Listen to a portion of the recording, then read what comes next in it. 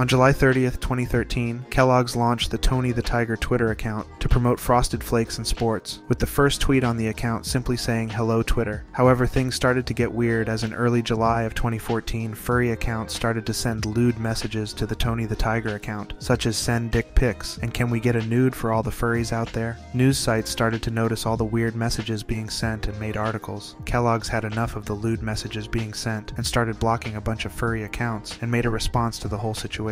After the furries were blocked from Tony's account, they went to Chester Cheetah and asked him to be their daddy. Surprisingly, Chester replied positively and started gaining new furry followers.